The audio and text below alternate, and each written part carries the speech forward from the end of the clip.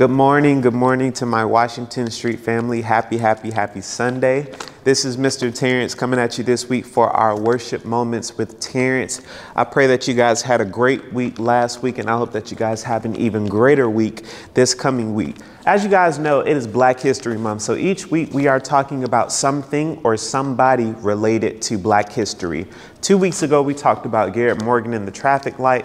Last week, we talked about the Brown versus Board of Education Supreme Court case. And now this week, we are going to be talking about the Little Rock Nine. If you do not know what the Little Rock Nine is, it's okay. It's okay. I'm about to explain it right now. So, as you guys know, last week we talked about the Brown versus Board of Education Supreme Court case decision, which ended in 1954. And it basically stated that separate was not equal in terms of education. So there were 9 students who wanted to test out what the Supreme Court case in 1954 decided. So there were 9 African-American students who decided to enroll in what is now Central High School. Okay.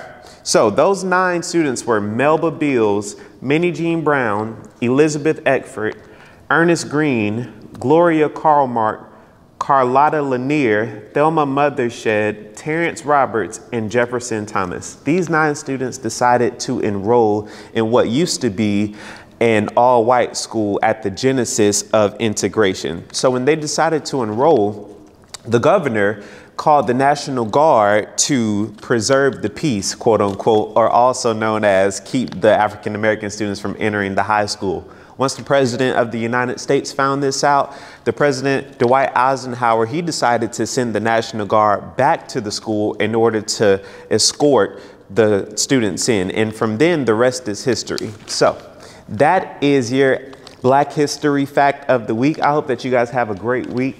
Love y'all.